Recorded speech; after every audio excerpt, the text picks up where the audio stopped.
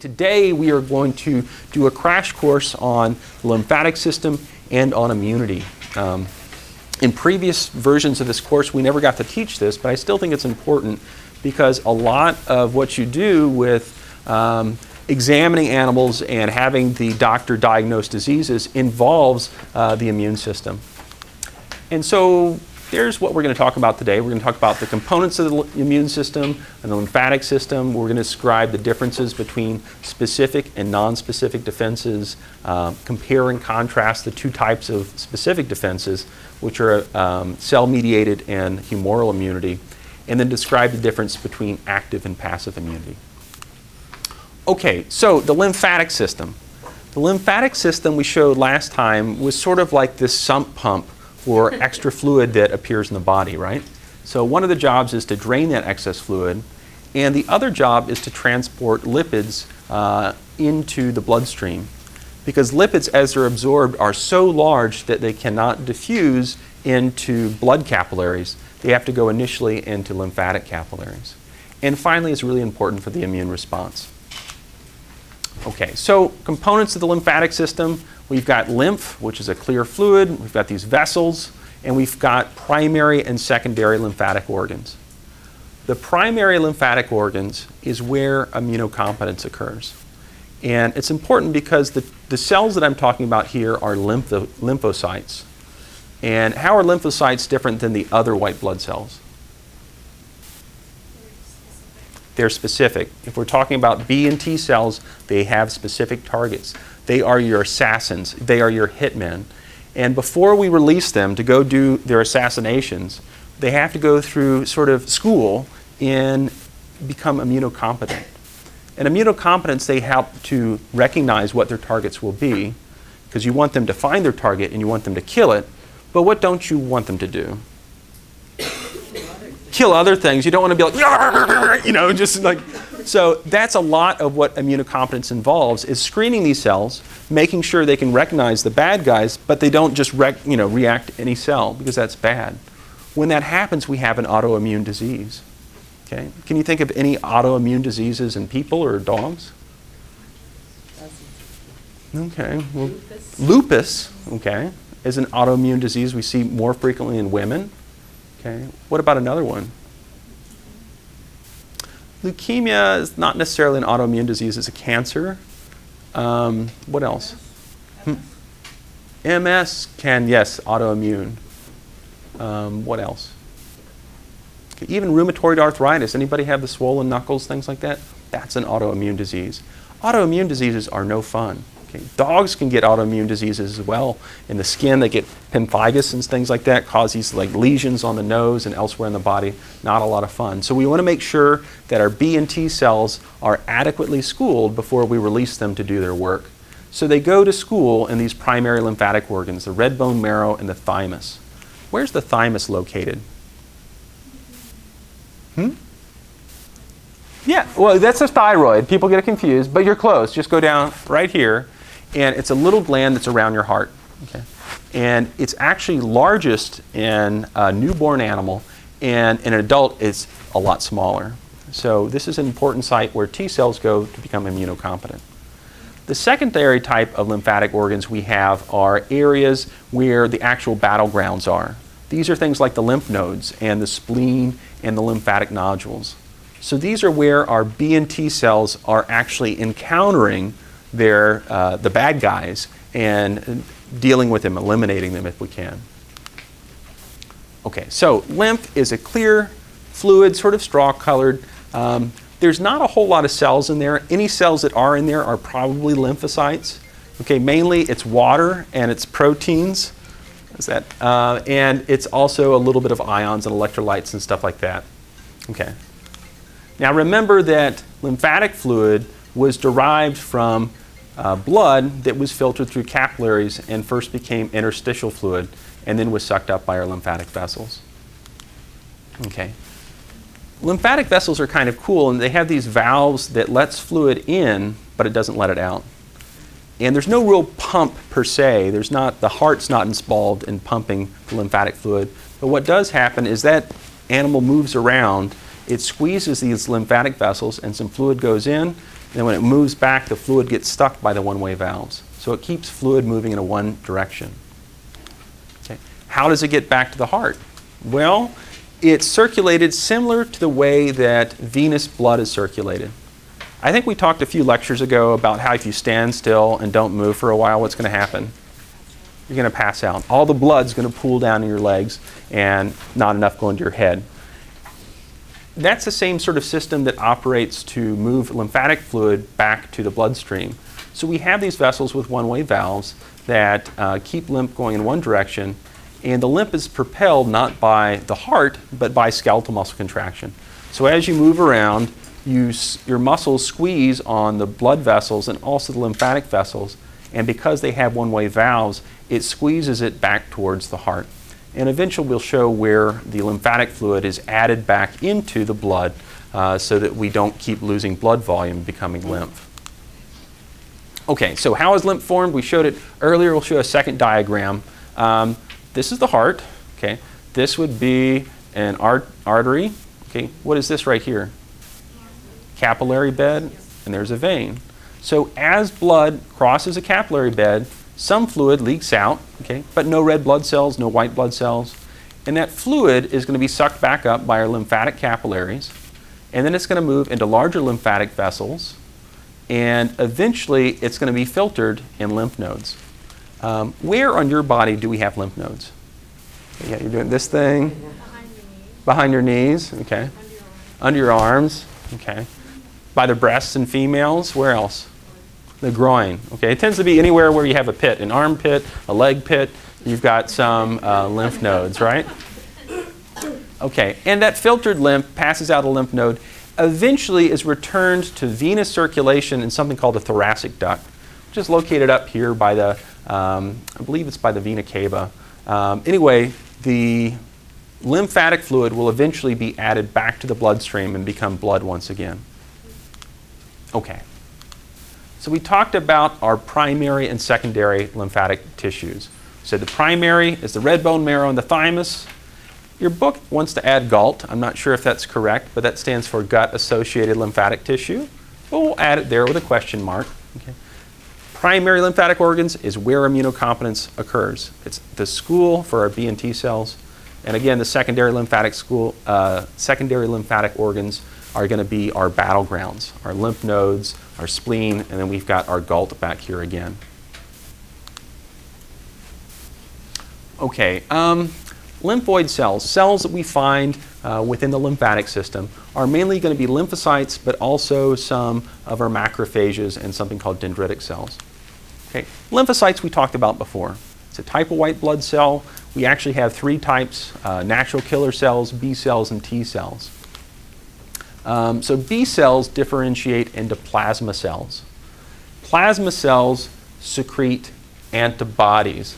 And if you write antibodies with a big B, you will never forget that B cells are the ones that secrete antibodies, all right? On the other hand, T cells don't secrete antibodies. They attack and destroy infected cells directly. Okay? But both of them are part of our specific immune response. Okay, on the other hand, macrophages, even though they're not specific immune responders, they're still important to the lymphatic system because they're there, they live within the lymph nodes per se, and they can gobble up cellular debris, some bacteria that move through the lymph nodes just through that phagocytosis. So here you can see some bacteria, these are staph bacteria, or rod bacteria that are being gobbled up by this very large macrophage. And then we have something else called dendritic cells. Dendritic cells don't really attack a pathogen on their own, but they're kind of like that one brother or sister you all that was always a tattletale, right? So they'll grab a hold of it like bacteria, like, look, bacteria, bacteria. And even though they're not destroying the bacteria themselves, they will present it to a B cell or a T cell, and they will alert the B cell or T cell that there's a pathogen in the area. Because as it turns out, T cells cannot really see or detect a free-floating bacteria or virus in the bloodstream. I could be a T cell, here comes a bacteria, I'm like, hey, I just let it go. But once that bacteria has been ingested by another cell, or let's say it's a virus that's infected another cell, as a T cell, I'm then made aware of that. Okay. If we take a look at the structure of a lymph node, you can see that there's a lot of reticular tissue in there. It's just a scaffold on which all our other cells can rest. We've got lymphocytes in there, and the principal lymphocyte we have within a lymph node is going to be a B lymphocyte. Okay? They're pretty much isolated to the lymph nodes where they're producing antibodies and so forth. We also have some macrophages that are in there as well. Okay, so lymph nodes filter lymph. A human body has over 600 lymph nodes in the body, each is about the size of a small kidney bean, something like that. We already said they occur in dense clusters and in dogs and also in people, in the armpits, the groin, the inguinal area. We also find them in dogs in this prescapular area. And that's where our B cells are proliferating and amassing. And it's where they're encountering and potentially responding to any type of pathogenic organisms. Okay. So here's a diagram of some of the lymph nodes you want to check on the dog. The popliteal lymph nodes are located behind the knee, inguinal, and the groin. Axillary, underneath the arm there. Prescapular, in front of the scapula. And then submandibular, okay, up there under the mandible. And finally, parotid is right there by the parotid salivary glands. Okay. So when you take the 152 lab next semester and learn how to do physical exams, part of it will be palpating these lymph nodes to see if they're a normal size or if they're an abnormal size. Okay, lymph node anatomy. Don't need to know too much about it, but they're mainly solid. They have a lot of reticular tissue in there on which we have a lot of our B lymphocytes and our macrophages. Okay, we can have some T cells in there as well. So lymphatic fluid comes in one end, okay, filters along these trabeculae or beams, and as it does, it goes to this meshwork of reticular tissue where our B cells are located. Okay, the filtered lymph exits on the outside or efferent vessels. Oh, lymph nodes in people. The lymphatic system is there to help detect pathogens in part, help return lymphatic fluid back to the bloodstream, but it can also be used by cancer cells. Okay? You've heard of the process where cancer spreads. What is that called? Metastasis. And oftentimes, certain types of cancers, particularly breast cancer in humans, will metastasize by the lymphatic system. So it's like this secret highway that the cancer cells can use to spread through the body. And so let's say we have a woman that's being treated for breast cancer, and they're going to potentially do a mastectomy, remove the breast, but then they're also going to do something called a sentinel node biopsy. They know where the lymph node is that drains that area of the breast, and then they're going to do a biopsy of it and see if that node is cancerous. Because if it is cancerous, how does this change your treatment options?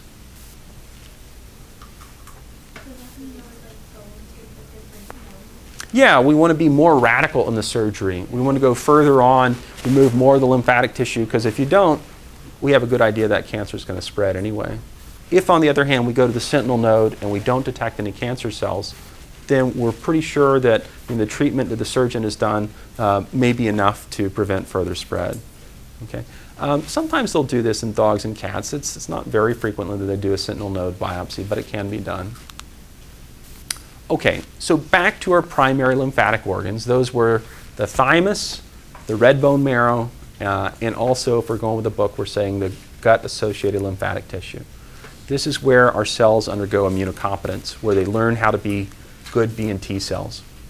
And the first place we have is the thymus. Now, the thymus is around the heart, and that's the place where T cells undergo immunocompetence. So just remember, T stands for thymus, and you'll never forget. All blood cells, where do they initially come from? Bone marrow. Okay. The B cells stay in the bone marrow and undergo immunocompetence there for the most part. The T cells, on the other hand, leave the bone marrow before they're mature and go to the thymus where they undergo immunocompetence. And let's imagine it's like a college that it's really exclusive to get into. So let's say 1,000 T cells, go to the thymus to become immunocompetent. Maybe 10 cells will make it through. So it's like Navy SEAL school or something. Except for the fact that the cells that don't make it through are killed. Okay? they are programmed to undergo apoptosis. And why would we not want them to live? Yeah, they're not treatable, and they're also the cells that are probably either not very good at detecting a pathogen or are too random in what they attack and might attack your own body cells. And so it's your body's way, or your dog's body's way, of eliminating the cells that would self-react. And that all happens in the thymus. We have these follicles in there, and in the middle of the follicles, we think there's this big area that's just a bunch of T cells that are undergoing apoptosis. We have something called regulatory T cells that help to prevent autoimmune diseases. But as a mammal or a person ages, the regulatory response goes down with age, and so we can get a greater incidence of autoimmune diseases later in life. Okay, another very important organ in cats and dogs is the spleen. It's important in humans as well. Where would your spleen be located? It's right here on your left-hand side. Okay. So we already talked about the spleen last time. We said it's a place where we reclaim and recycle worn-out blood cells. Okay. So that's one function. It's also a place where we store a lot of extra red blood cells. Particularly in cats and dogs, the spleen can be somewhat muscular, so that when that muscle in there contracts, it can force some extra blood back into circulation. It's also where we store a lot of platelets as well. And finally, it's one of the places where we can encounter and react with bloodborne pathogens. Okay, think about bacteria that work their way into the bloodstream. This is where we would encounter those bacteria and where your B cells and T cells could deal with them. Okay, so the anatomy there, we've basically got a capsule that's very, very fragile. If this organ, if you have an animal that's had any trauma or something like that, or even yourselves, if you get in a car wreck, it used to be the steering wheel would hit you right about here, and people would rupture their spleen, and the one thing they would do is just take it out. And say, well, you don't need the spleen, it's fine. Now they try to leave a little bit. In younger people, sometimes the spleen can regenerate, but you can live without it. But it's just a very delicate capsule on the outside. And then the trabeculae are these sort of walls that go inside there, and they're a little bit muscular so they can contract. Okay, so what do we have in there? We have white pulp and red pulp. The red pulp mainly has to do with red blood cells and platelet storage, whereas the white pulp has to do with white blood cells. Okay. These are sites where B and T cells can live and divide if they encounter a bloodborne pathogen. We also have lots of macrophages in here. Now, the macrophages aren't really there to deal with bacteria or invading organisms. The macrophages are there to deal with old, worn-out red blood cells. Okay, so when an old, decrepit, red blood cell comes in, it's not like, hey, Grandpa. It goes and rips it up, and the hemoglobin is shunted away to become bilirubin and biliverdin. What happens to the iron? What happens to the iron in hemoglobin? That was a question from last time.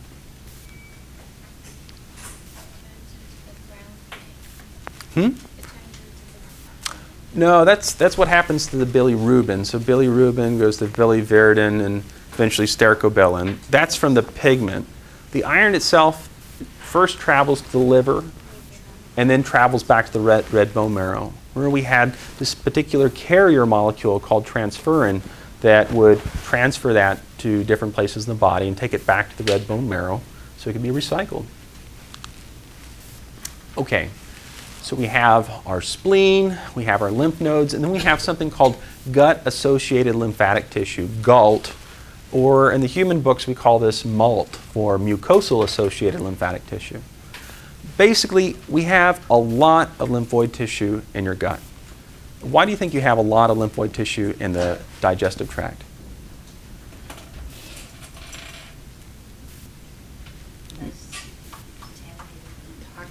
Yeah, what's going to be contaminated, do you think? Yeah, whatever you're eating. Has anybody worked at a restaurant here? Oh, yeah. Okay. So what kind of restaurant do you work at? I worked at several like Asian, Japanese, hibachi grill. Okay. Cow factory. Did you all have the 5-second rule? I worked at a lot of restaurants and a butcher shop, and we had the 5 and sometimes the 10-second rule. For those of you that don't know, if you drop something on the floor, you 1, 2, okay, it's still good. The germs haven't had a chance to grab on there. The point is that food, among other things, is rarely sterile, right? It's usually contaminated with bacteria and things like that. So one site where an animal is continuously ingesting things, my dog especially, is just like in the bushes eating whatever. And so this is a very obvious point where contamination and infection can occur. So that's one reason why there might be all this lymphoid tissue around the gut, because that's one site of entry for these pathogenic organisms. So it's good to have sort of your soldiers mounted right around the port where the enemy might be coming in. Okay. Within the gullet, one of the areas we have in mammals, so people as well as cat and dogs, is tonsils. Tonsils are located in the pharynx, and they don't have a capsule per se. And you can see by this sort of architecture where they have these big crevices in there, stuff can get stuck in there very easily. And this is one way we think that the body can learn about the pathogens that are out there and begin to mount, create antibodies to deal with these pathogens in the future. Other areas within the gullet are things like Peyer's patches we find in the intestine. Again, we think they're more for immune surveillance. What's coming in the digestive tract? What do we need to be aware of? So there's going to be our lymphoid cells there, our B cells and T cells, but there's also going to be our APCs, our dendritic cells. Those are the tattletales that grab a hold of pathogenic organisms and present them to the immune system for surveillance. Okay, so now that we've gone over a little bit about what the lymphatic system as a whole does, we're going to concentrate on immunity, and we're talking here about specific immunity. So before we do, we need to go through a little bit of just vocabulary, and that has to do with the difference between antigen and pathogen. So an antigen is anything that elicits an immune response, anything that the immune system reacts to. Okay. Could be a bacteria, could be a virus, okay? But sometimes it's not anything that's harmful at all.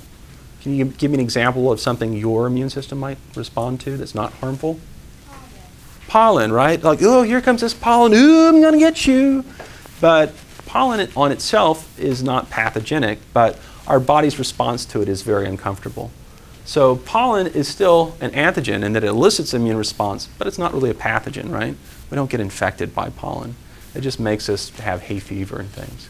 So pathogens are disease-causing microbes. You think about bacteria, viruses, protozoa, and fungi. Just for a review, name a disease that affects dogs that is bacterial in origin.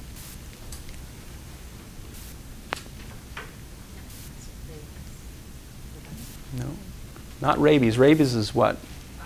Virus. That's a viral disease.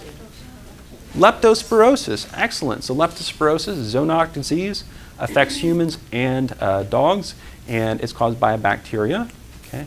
What about a disease caused by a fungus?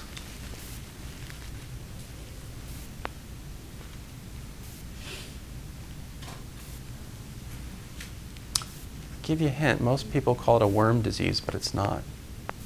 Ringworm, right? Ringworm affects dogs, cats, people.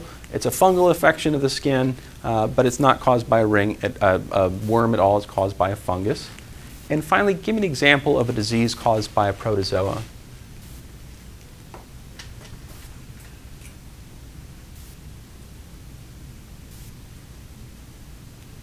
Anything? Crazy cat lady disease. Toxoplasmosis. Okay, Giardia is another one too. So there's lots of diseases that can be caused by lots of different pathogenic organisms. Pathogen is something that causes disease. Okay. Resistance is our ability to ward off diseases by recognizing the pathogen. Now, when our immune system recognizes a pathogen, it's not looking at the whole organism usually. It's looking at a part. And that part can be called an antigen. And your book and other textbooks will use these terms interchangeably. They'll say, well, the immune system recognizes the antigen. Just remember that the pathogen can be an antigen. Okay, the antigen is anything that the immune system detects and can mount an immune response to. Okay, so we've talked a little bit about the non-specific resistance, and that it involves cells that can ward off certain types of infections, lots of different types of infections. And then we have specific resistance immunity. So this is what we're going to concentrate on. Okay, backing up a little bit, non-specific resistance is present at birth. Okay. It's good against a general resistance against lots of different types of bacteria, viruses, fungi.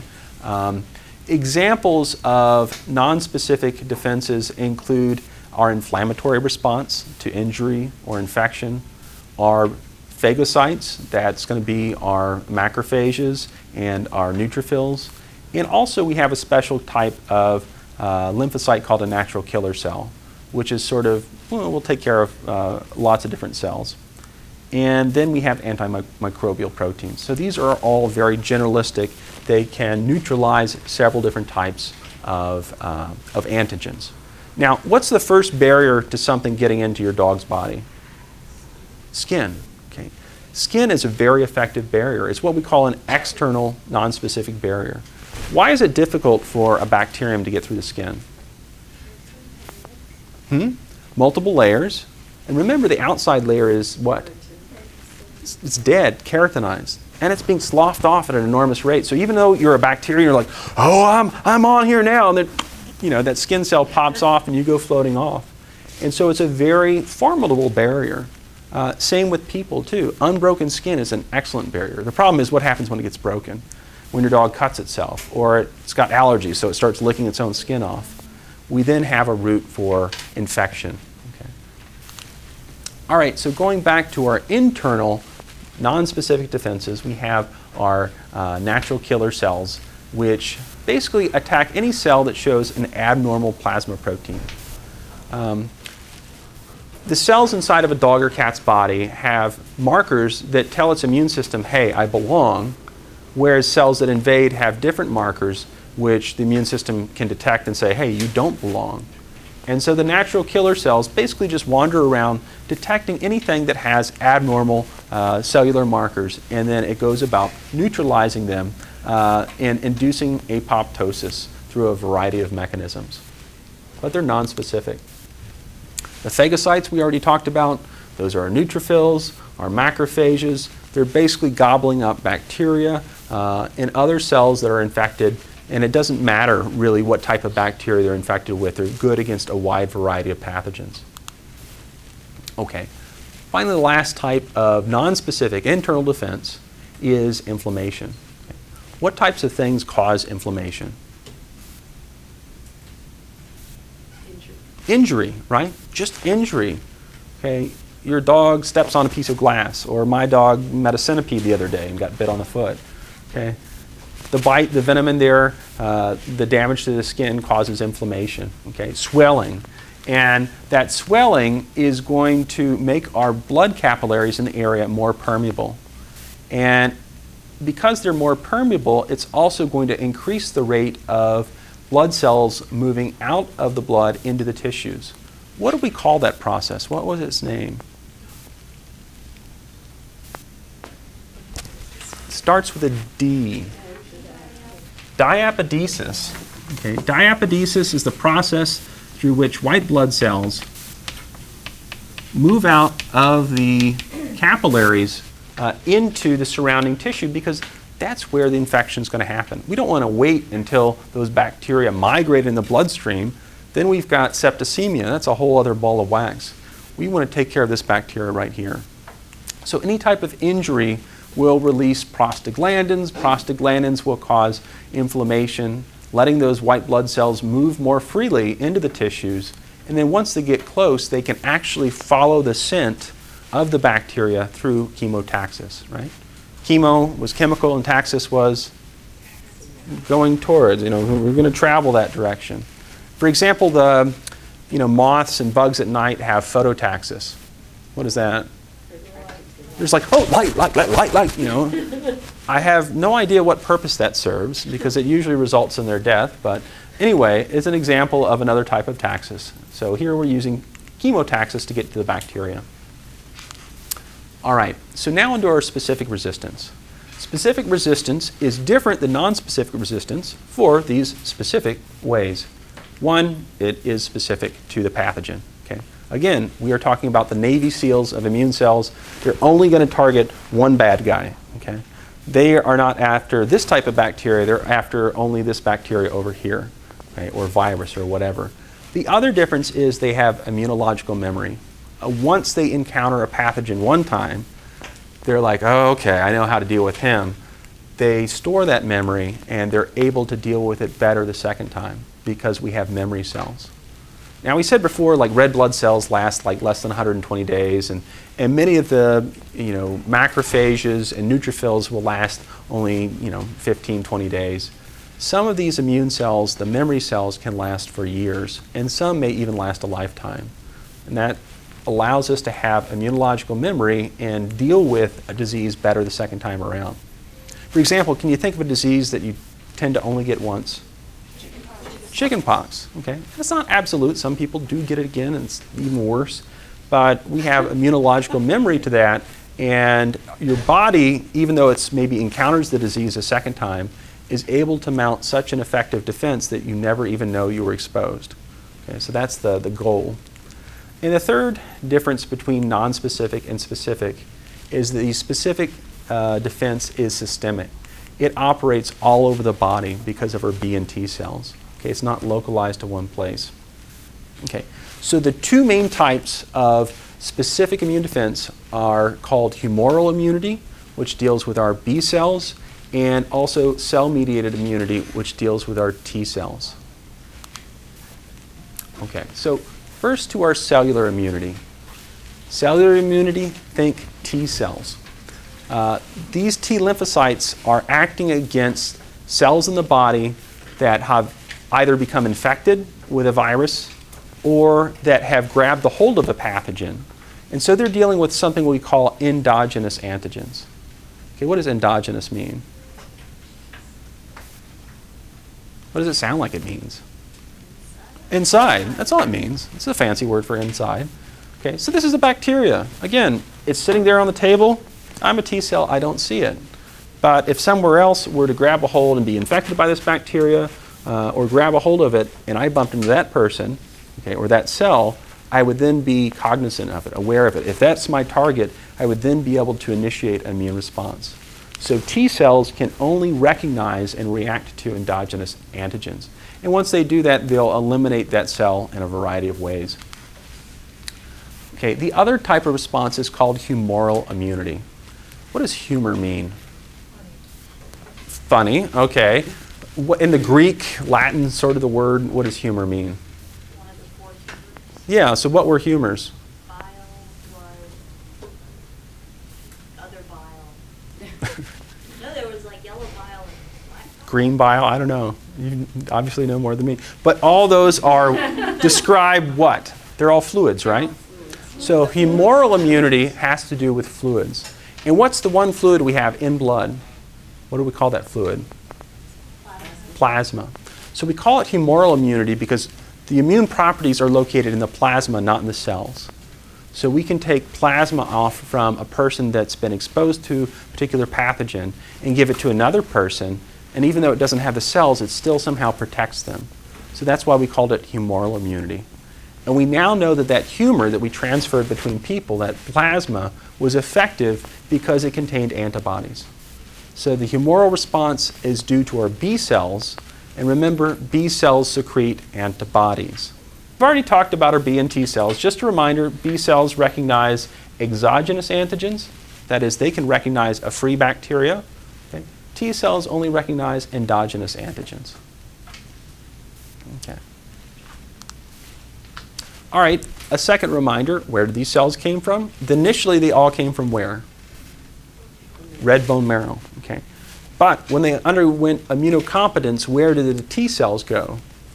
Thymus. And where did the B cells go? They stayed in the bone marrow. Okay. Stay in the bone marrow. Maybe there's some evidence that they can become immunocompetent in the gut-associated lymphatic tissue, but still most textbooks are showing that that type of immunocompetence happens in the bone marrow. Okay, so let's talk about antigens and pathogens again. Remember, an antigen was anything that elicits an immune response. Okay? And so here we have an antigen. Let's say it's a bacteria. And the surface of that bacteria has specific proteins that are reactive with our antigen receptors. And these specific proteins or glycoproteins are called epitopes. Epitopes are just small regions of that antigen that will bind to our T cell or B cell and elicit an immune response. And these epitopes are specific to the receptor on our T cells, or vice versa. Our T cell receptors are specific to these epitopes. And most T cells in the body won't be geared to detecting this particular antigen, but we do have a few. And we'll talk about how we get these antigen receptors, but it's a lock and key fashion. If this key doesn't met this lock, they don't bind together, they don't react. Yes? So, are T cells the only cells that like actually go out and like find an antigen? Like, No. What does B cells do like in the red bone marrow? No, B cells, that's where they become immunocompetent. Later on, B cells leave the bone marrow and they go to seed the lymph nodes. So the bone marrow for B cells was like their school. Once they graduate the B cell academy, they leave there and they go to the lymph nodes, they go to the spleen and elsewhere, and they can bind to antigens in the same way. So they have receptors that are specific to certain epitopes on that antigen. Now, if that's the correct receptor and if they bind together, this T cell or B cell will become activated, and then the next steps will start. But it's interesting to think about, where do all these antigen receptors come from? How does the body know in a newborn what antigens it needs to make cells to detect? Well, what about animals that don't have vaccines?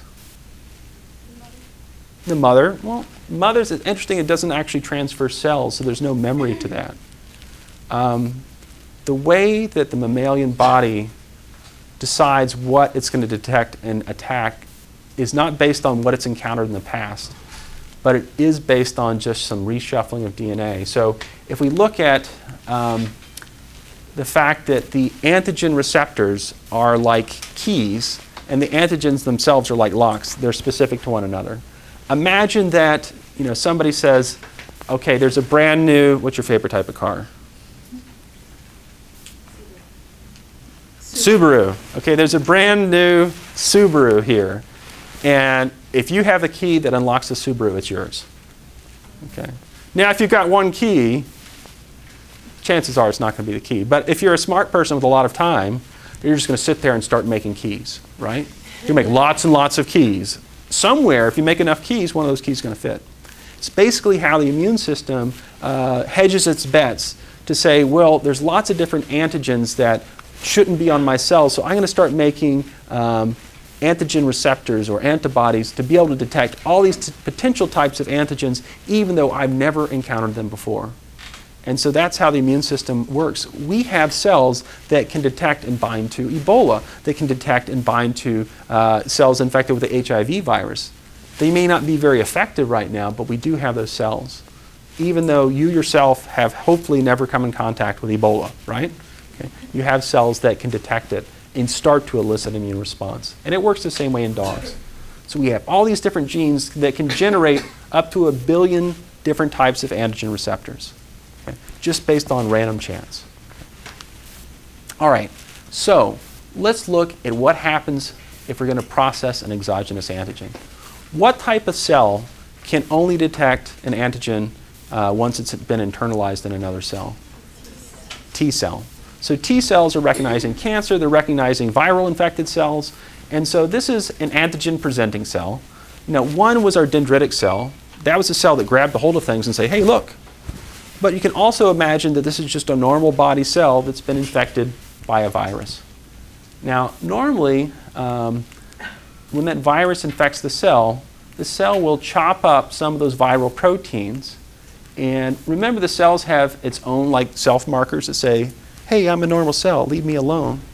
But once it encounters a virus, it will chop up some of those viral particles and it will present those in its own membrane to say, hey, I'm a normal cell, but I've been infected.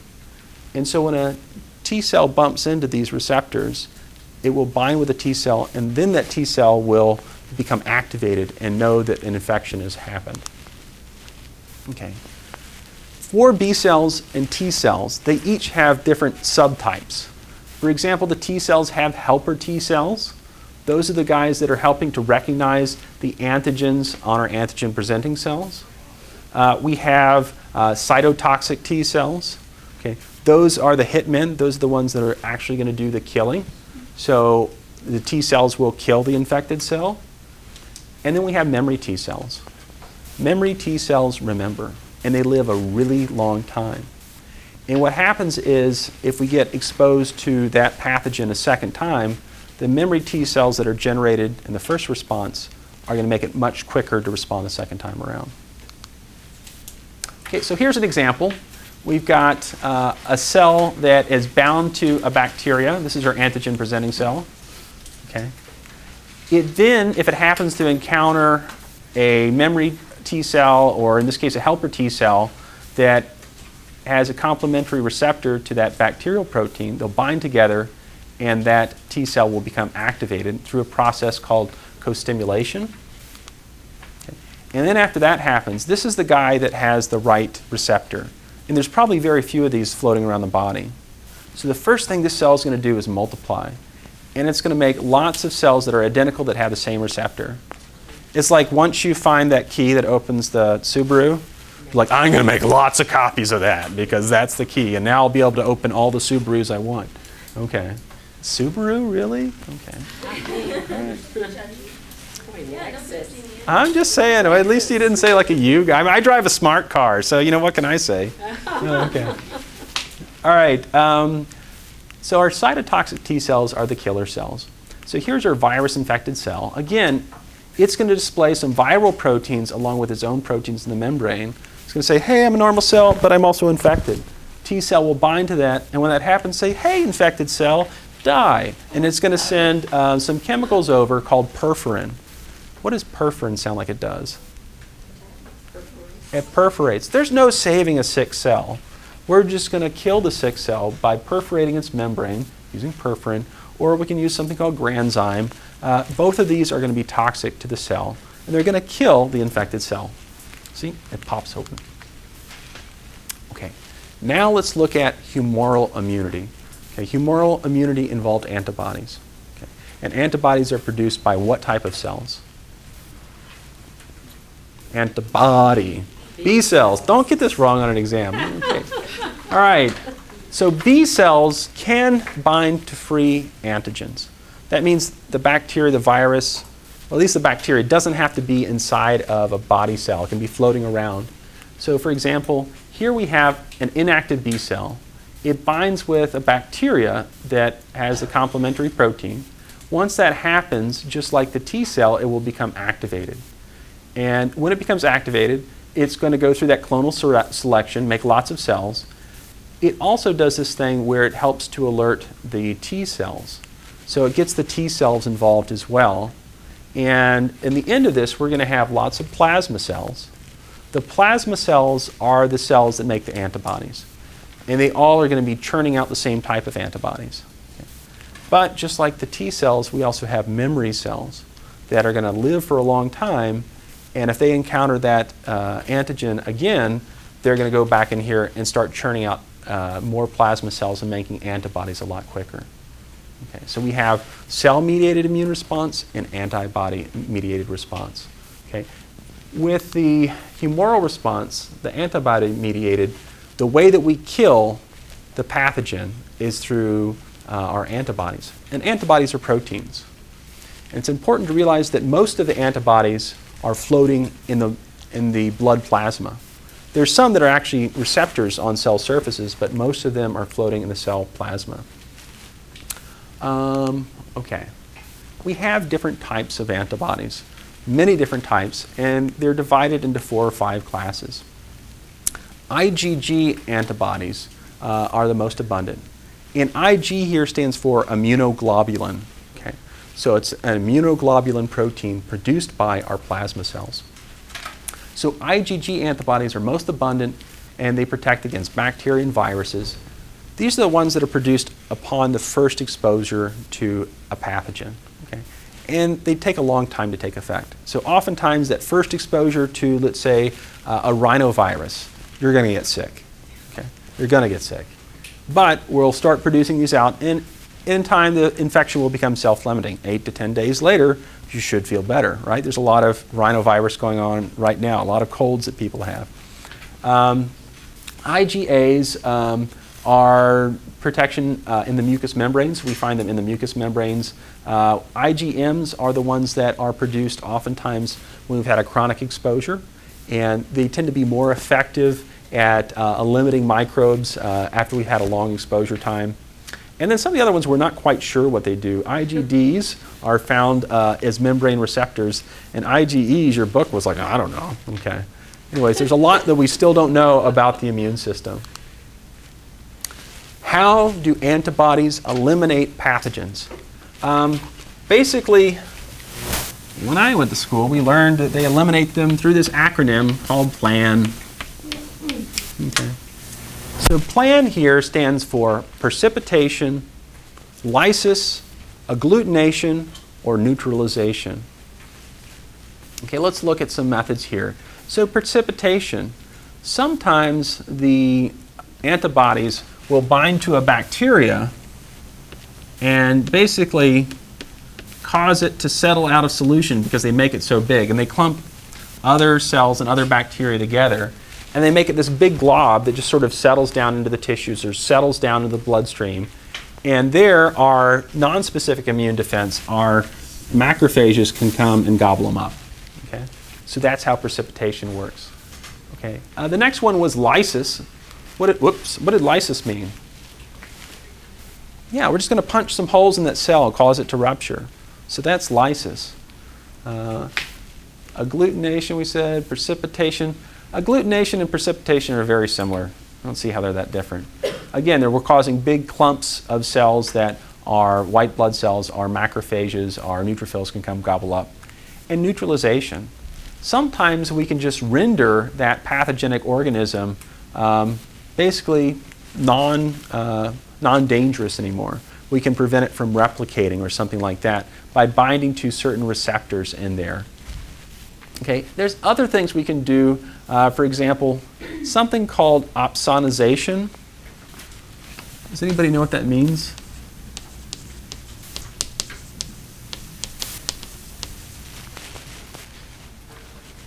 Okay. It means literally to make tasty.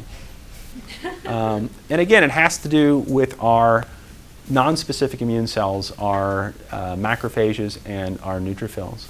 Because if we encounter a particular pathogen, and we're a B cell or a T cell, in this case a B cell, it's like sprinkling some very tasty salt on that pathogen and just leaving it be, and then you know that your macrophages are going to come gobble it up. It's like, I don't know, if somebody's out in the woods camping where there's bears and you like, I don't know, put meat in their sleeping bag. That's how opsonization works. Okay, so one of the big differences between the specific and the non-specific immune defense is this immunological memory. Okay, we have the ability to remember a pathogen we encountered long ago so that we can deal with it much more effectively the second time. And remember, initially we're making those IgG antibodies, but maybe on the second time around we start cranking out more IgMs. In any case, we have more cells that can detect that pathogen, and so we're going to be more efficient in dealing with it. So let's look at exposure to, let's say, a virus. Who has a cold right now? Okay, Lois has a cold. When did you start to experience your symptoms? 6 weeks ago. Oh, wow, that's an abnormal one. Okay. You know, sometimes they run 7 or 9 days or something like that, but usually if you're exposed to a particular antigen or a pathogen, the first few days you don't even know it, right? Okay. It's only after 5 or 6 or 7 days that you notice, you're like, oh, my head's a little, it hurts a bit, and I'm feeling a little stuffed up. So when we're exposed to that antigen or pathogen, initially it takes us a long time before we start to manufacture antibodies against it. Because for any one pathogen, unless you've encountered it before, you probably have a very few cells that can detect it. But once they do, they start to go through that clonal selection, they multiply, and they start to crank out some antibodies. And eventually this helps us to deal with the disease, and maybe 28 days later we're feeling better. Okay? Now let's look what happens if our second exposure occurs. During the second exposure, we've had more time to develop antibodies and memory cells, so that the second time we're exposed, look at the number of antibodies we produce. We're much more efficient in producing lots more antibodies, and so we can essentially eliminate that pathogen before we even know we're sick. Okay? You won't know you're sick the second time around if you have this really efficient immune response. So why doesn't this happen for us with cold viruses? The viruses change, the viruses mutate. Yeah, they keep changing. The RNA and the DNA keeps changing, so it makes it difficult for our immune system to hold an effective memory against them because they change. Okay? But for a lot of things, this memory is important. You will never get infected probably by that particular strain of virus, but that doesn't matter because the virus is going to change anyway. But it does give us, some protection against chickenpox and things like that. So that's why immunity can be a long-lived process. Now, at the beginning, we talked ELISA. ELISA stands for Enzyme-Linked Immunoabsorbent Assay. Okay, assay is just a test. If you've ever taken a pregnancy test, you've used an ELISA test, right? You pee on the stick, and when you pee on the stick, what are we looking for in the urine? Yeah, we're looking for a potential hormone, right? And if that hormone is in a large amount, it can tell us that we're pregnant.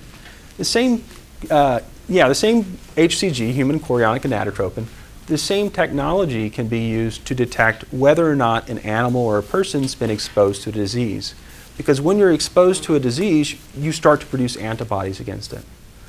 For example, has anyone taken their animal in lately to have a heartworm test? No? Hopefully you should every year. Kendra? Yeah, no, a couple months ago. A couple months ago, right? Okay, you should, because heartworm is really prevalent here.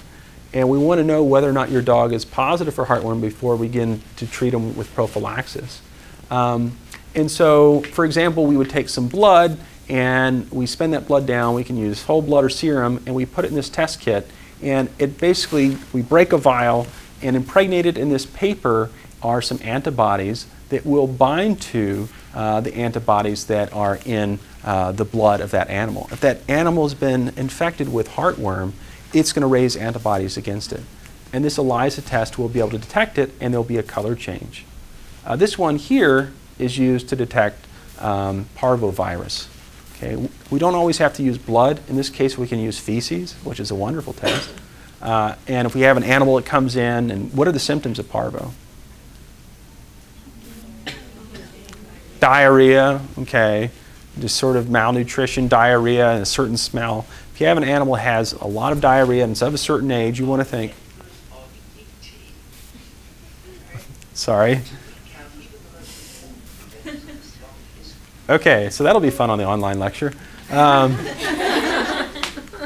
So if we have an animal with diarrhea and we're suspecting parvo, you can take some of that fluid, put it in there, and it will tell you definitively whether or not that animal's been exposed.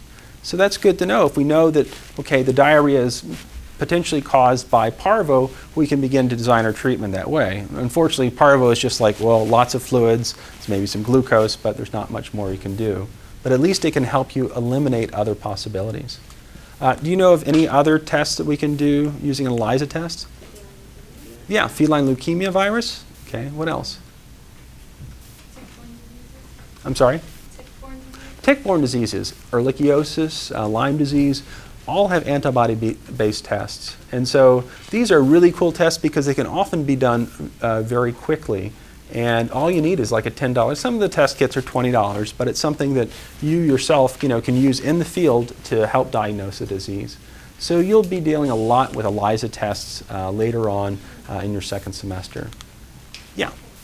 Tests that are not like SNAP tests, are Mm-hmm. they still considered ELISA tests? Well, some are and some aren't. Which one are you thinking of? Because we do a heartworm test that it just does heartworm, and you just drop the blood in. Right, yeah, that's still, You don't have to snap it. it's still an ELISA test. Yeah, SNAP doesn't mean it's ELISA. SNAP means it's made by IDEX.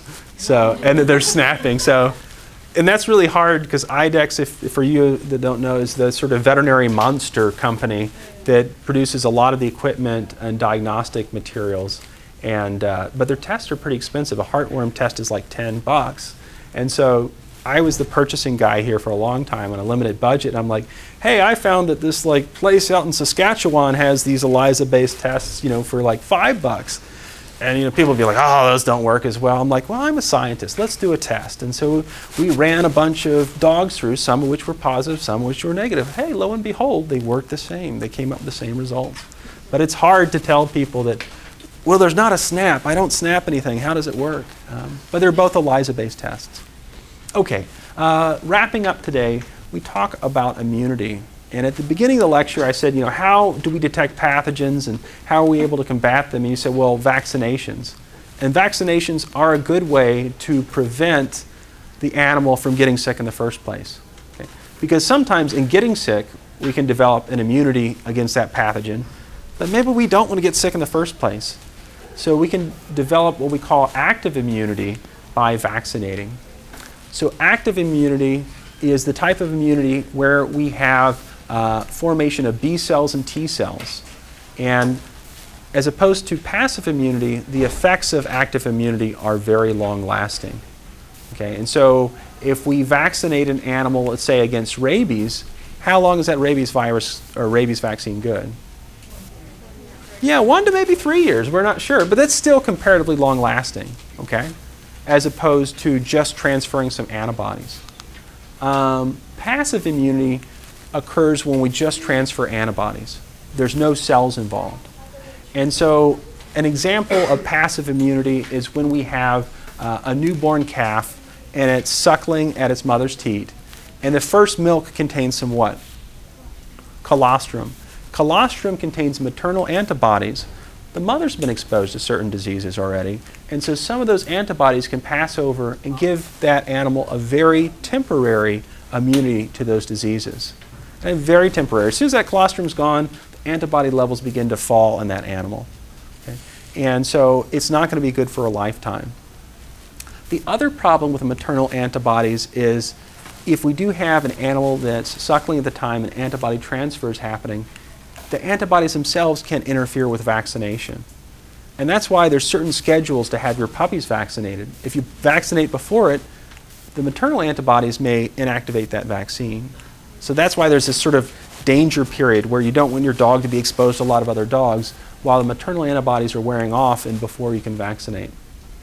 A second type of passive immunity is something called post-exposure prophylaxis. Okay, and this is something not so much for the animal but for you. Okay, if you are exposed to a particular zoonotic disease, sometimes there is prophylaxis. There's a treatment we can get to helpfully prevent it. And can you give me an example of a disease where we might have to do post-exposure prophylaxis? Rabies. Rabies. Has anyone here had post-exposure prophylaxis? Okay, Tina, you had it? So what did you get bit by? Stray kitten. A stray kitten. Where were you at? I was in North Carolina. Okay, okay. Yeah, I was bitten by a dog in Papua New Guinea, and you know, you go on the CDC map and you're like, oh, there's no rabies here, and then you look right across the political border and it's all red, and you're like, well, either all the rabid dogs are staying on that side of the landmass, or maybe the country of Papua New Guinea is not screening that well. And so yeah, so what was your post-exposure prophylaxis?